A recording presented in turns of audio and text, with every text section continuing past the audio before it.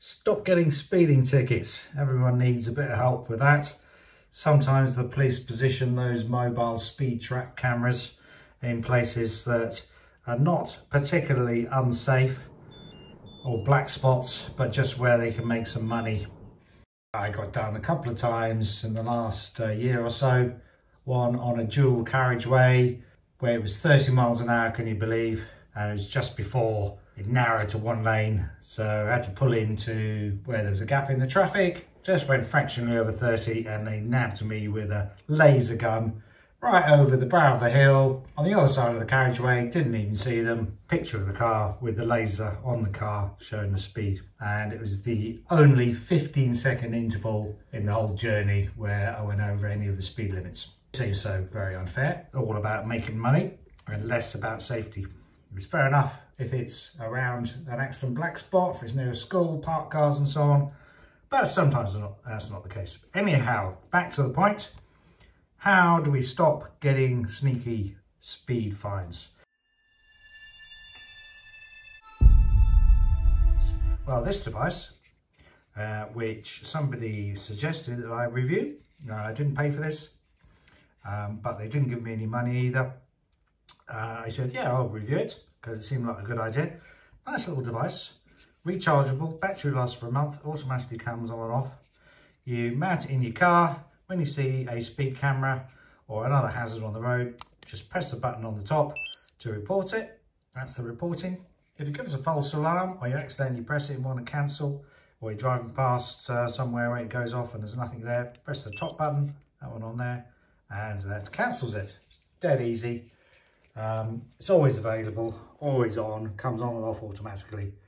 So at about £50, what's that, about $60, $70 or something, US dollars. Seems quite a good investment to help you keep your driving license. So this is the box that it came with. The charging cable is actually in the car at the moment. Got a USB-C to USB-A adapter for the charging, some instructions, and a nice little app that we see here that takes you through installing the device and how it works. And I should mention the support is very good. I had one question on how you delete a report you made. The answer was that it basically needs two people to report the same speed camera for the hazard or mobile camera report to be permanently recorded on their map in the app. If it's only you, then the warning about speed camera won't persist and it'll disappear from the map fairly quickly, which I've seen. Once you set up, they also send you an email just to check everything was installed properly. Goes through the same sort of instructions again as well. And so everything went pretty swimmingly. It connects to your phone via Bluetooth. Does it automatically once you've paired it up. Instructions are pretty simple. And yeah, just plug it in or place it in your car and then you're off. And here's the device installed in this car. It's an MG4. It's dead easy to find any spots to mount it because it's so small.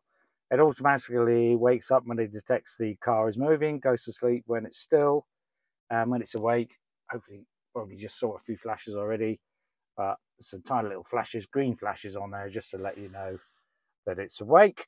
And when you get near a speed camera, like a mobile speed trap or a fixed camera or an obstruction, it'll beep to let you know there's a hazard coming up ahead. If it's a false warning, shouldn't be too many of those, don't seem to be, because it's all based on GPS locations. But if there is, press this button.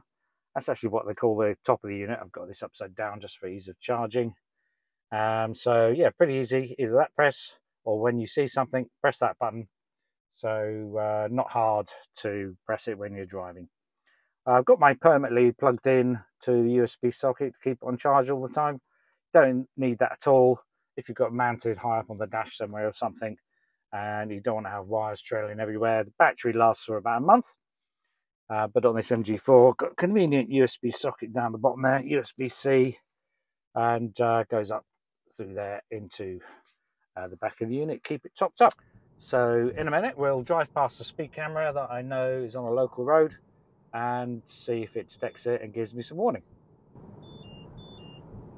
And there is the speed camera warning. A couple of blue flashes.